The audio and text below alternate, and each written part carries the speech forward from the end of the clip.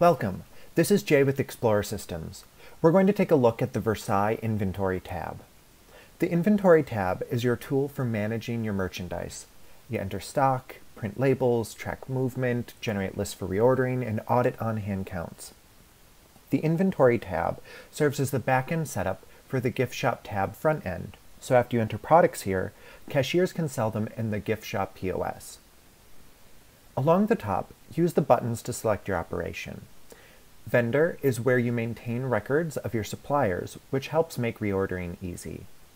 Inventory lists merchandise. You can edit current products and add new ones.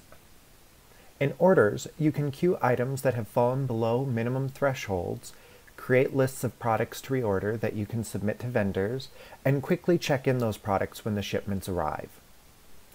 The Count feature is for physical counts of products to audit merchandise and update on-hand counts. Labels is an interface to print scannable product labels. Then we have Setup. Seasons are subdivisions of the retail year to mark changes in products carried. Shop departments are internal departments to track movement of merchandise to other departments in your facility or to record donations made, damaged items, or loss.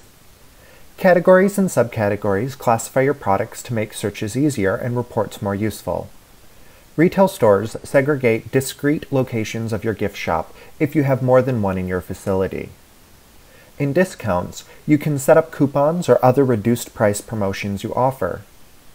Shop buttons are gift shop dashboard quick links to sell popular products, especially those that might not have scannable labels. Now let's go through entering a new product. We'll click Inventory and then click New. I'll double-click on an existing item to show you what it looks like. Enter a brief name to be printed on receipts. Click to upload an image to make it easier to identify the product.